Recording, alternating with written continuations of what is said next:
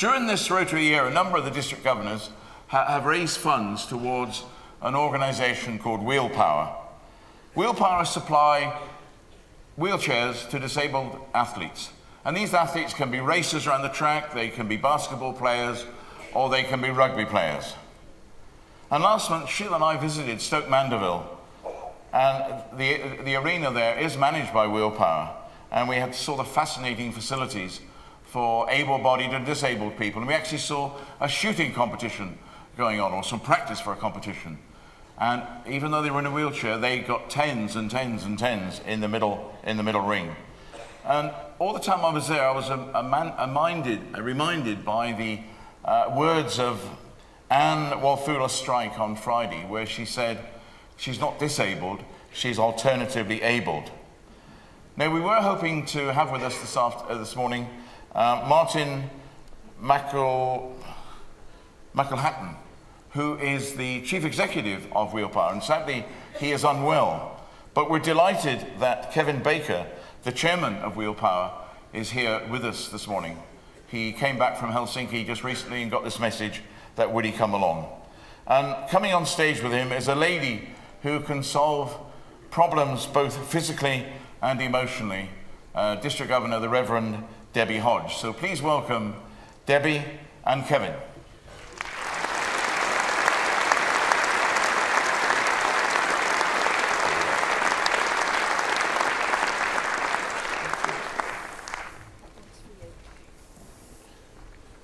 Just a moment.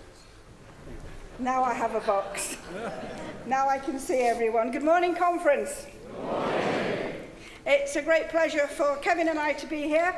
I met Kevin at the torch lighting ceremony that was at Stoke Mandeville at the start of the torch relay for the Paralympic Games. And our work continues.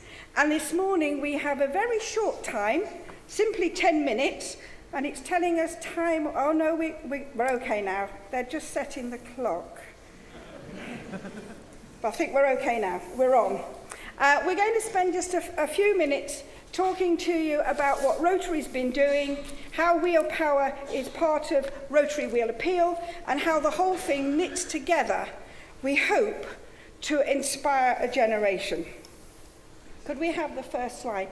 This is a slide. If you look at the background, you'll notice the golden flowers. They were part of the wonderful planting at the Olympic Park, and Rotary took its theme as Rotary Goes for Gold. One of the key strap lines for the Games was inspire a generation.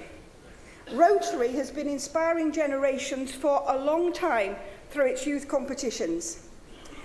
In 2012, we worked really hard to get the Inspire mark for Young Photographer, Youth Speaks and Young Writer.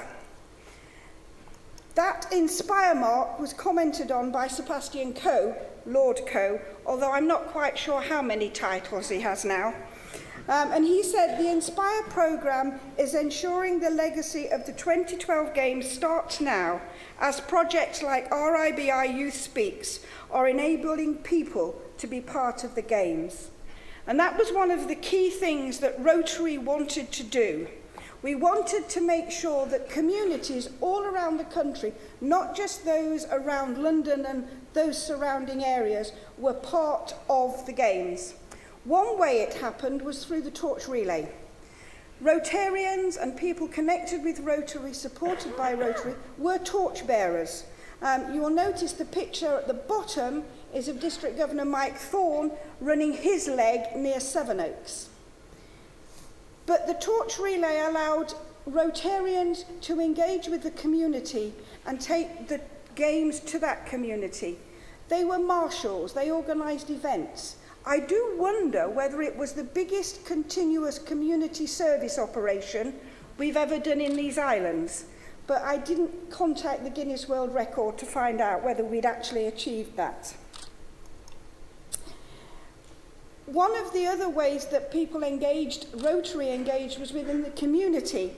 Hamble Community College got the Inspire mark for their work, and we managed to get a display of the Young Photographer from District 1260 up at Stoke Mandeville for the duration of the Games. You were asked on Friday afternoon if any of you were games makers. I can't see whether there's people here or not, but I hear the noises, so there are. But games makers were crucial to the success of creating an atmosphere, and many Rotarians were that. And one day I was on the Olympic Park and I met many Rotarians who were doing sterling job, stewarding, sorting out medal ceremonies, working in back room, running results across. It was absolutely fantastic. Rotary at its best. And if you were to talk to any of the games makers, they will have a fountain of stories to share with you about what they did. One of the key elements of Rotary is fellowship. And fellowship has to happen wherever Rotarians gather. And Rotarians gathered at Rotary in London headquarters and at Weymouth, the sailing site, and enjoyed each other's company while being part of the Games. One of the RIBI Olympic Committee aims was to get children to the Games, preferably disabled children to the Paralympics. The Rotary clubs of Hemel Hempstead and Berkhamsted took 200 children, and their project was part of a documentary on Channel 4. So we did the PR bit as well as the community bit. Work for Purpose was the only project within the Games parks that raised funds. Rotarians and charity partners raised upwards of £52,000 and are working with Rotary clubs and within Rotary Foundation. And the potential project money from that, as you can see, is £100,000. That was unique to the London Games. Rotarians supported all sorts of athletes, Greg Rutherford, the Knott brothers, but key to building the legacy was the Rotary Wheel Appeal. There's some shots there just indicate a little of what we do, and Kevin will now take over and talk about some of the stuff that happened. But I just need to say that the imagination of Rotary knows no bounds. 1,000 ducks going down the whitewater rafting course in Lee Valley raised over £5,000. The Wheelie Good idea in 1080 has raised from, I understand now, about £17,000.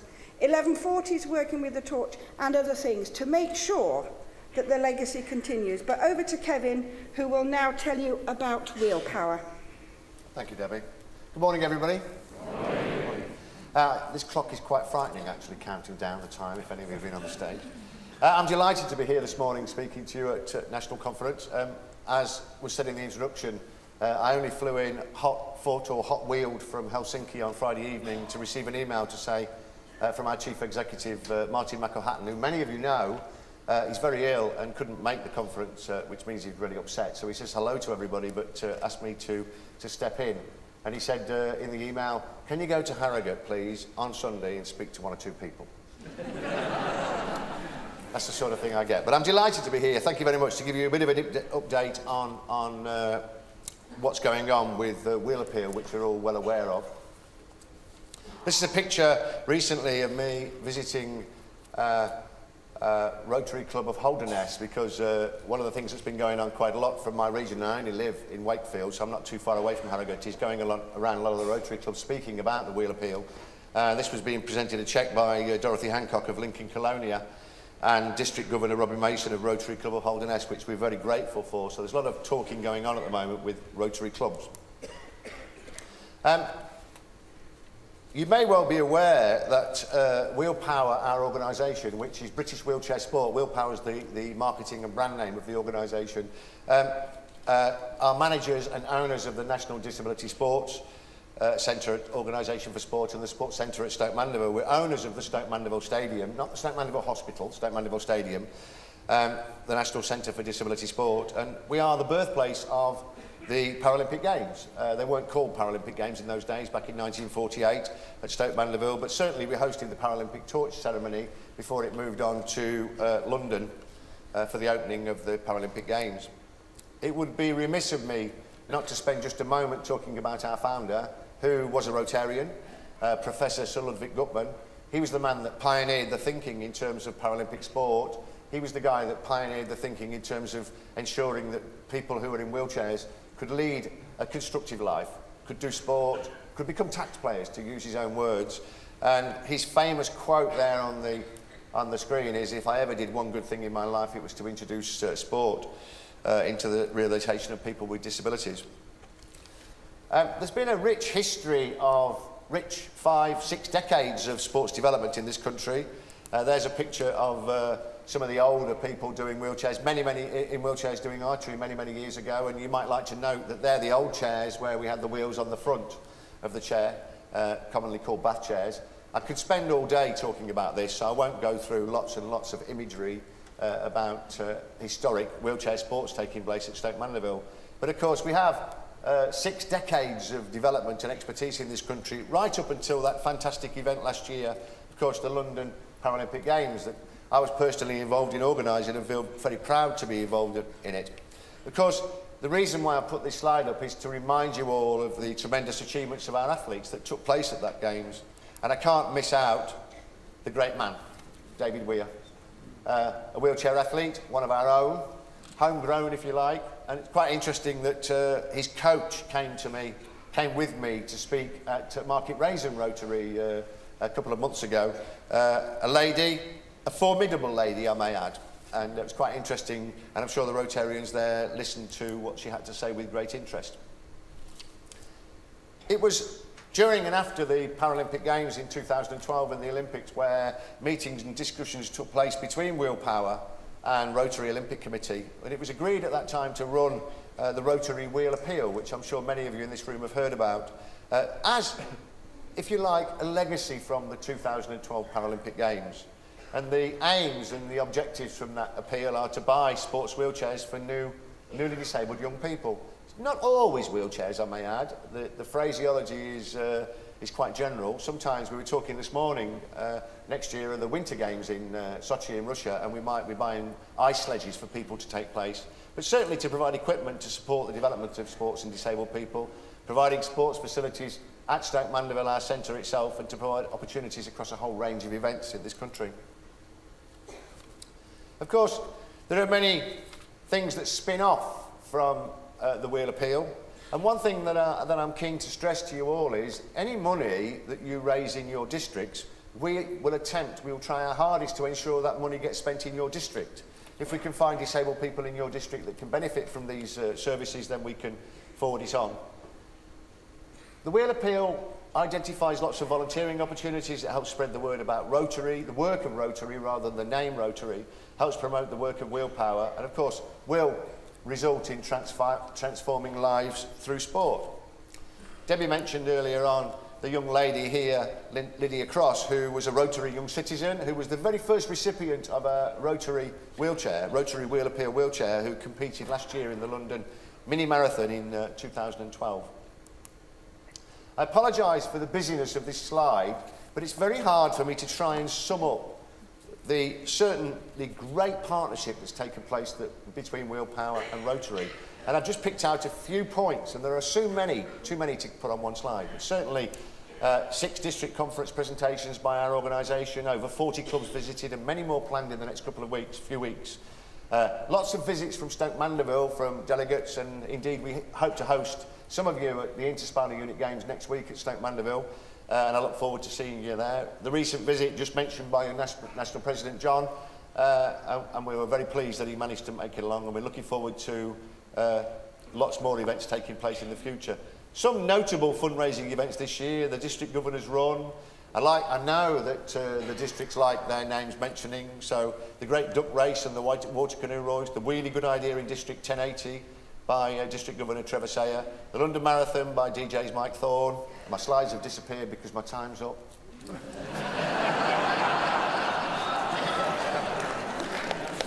Which is why I said that I was really frightened of the clock.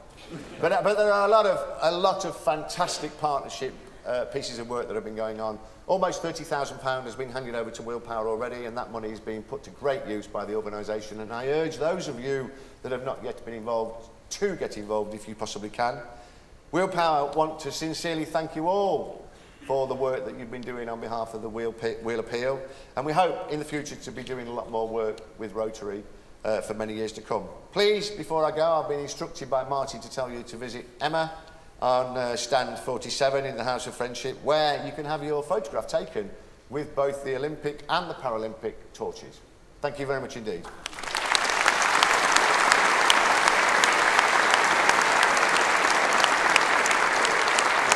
Thank you, Kevin. Thank you for coming. And just a very small bit. I'll give this to Martin. Thank you, Debbie. And Debbie, as an ordained minister, Yes. Rowley Bain Yes. has asked me to tell you Right. that he's got a contract waiting for you outside to sign to join him in a double act. Okay. More black faith. Can I just say, by the way, that those of you that are planning to have a go at the tightrope walking, we've got some spare wheelchairs on our stand.